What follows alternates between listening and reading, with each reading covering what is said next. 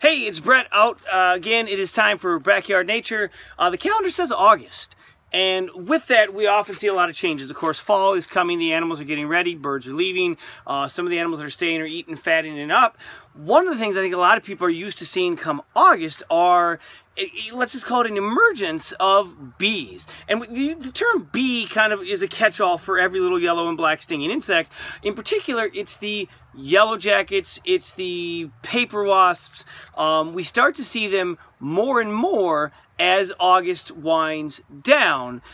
Just the other day I was out in my yard doing some landscaping work, happened to find a yellow jacket nest. You probably all, or some of you have been in this situation. It's not super duper exciting. Usually you don't know it's there until you stepped on it, but then they were everywhere. I made several attempts to rid them of it, and I'm going to show you actually the leftovers of the nest in a moment. So here are the remains of a yellow jacket nest that I found last week. I dug it up, took care of it. I did actually spray it. I didn't really want to use the poison on there, but after a couple attempts just to disrupt it and tear it all to pieces, they weren't really going anywhere. You can see all of the hexagon structures in here. Those are all individual cells. It's not just the honeybees that make this for making honey. And actually you can see old larvae that are in there. The stuff that is capped, that has a top to it, the white, those are brood that have been capped off, no longer a larva, but are now in the pupa stage. So it isn't just the honeybees that do this neat kind of honeycomb structure. It is the bees and wasps, really all of them, mostly using it for their young. So there was the nest. You can tell really not a whole lot left. As August winds down, and this is bees and hornets and wasp nests in general, the queen, the one bee in there that runs everything, she leaves. She often heads off to find a winter place to stay. It might be underneath a log, it might be underneath kind of the bark of a tree, but she's gone. When she leaves, the person that's telling the other bees or the other wasps what to do is gone.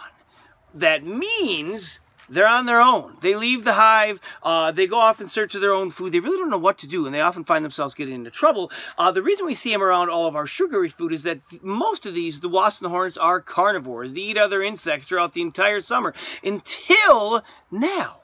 They switch over, they go to a sugar-based diet. Some of that's nectar from the flowers, and others is that sweet stuff you've got in your can or the food on your plate out at the picnics. Really, until we get that first hard frost, the bees will be a nuisance throughout mid-August till the end. So yeah, keep your eyes out for them. Be careful. Watch what you're doing around them. When they sting, this is one of the last things that's really wild. When a bee or a wasp stings you, it gives off a pheromone, is a scent that the other bees, that's an alarm, a danger scent. And that's why often people get stung. They get stung again or again and again. And honeybees are the only ones with the stinger that actually has barbs on it that get stung. When they try to leave, it gets stuck and their abdomen tears in half. The others can sting you as many times as they want. Enjoy as summer winds down, as fall slowly creeps its way into the picture. We'll catch you next time when we look for the nature in your backyard.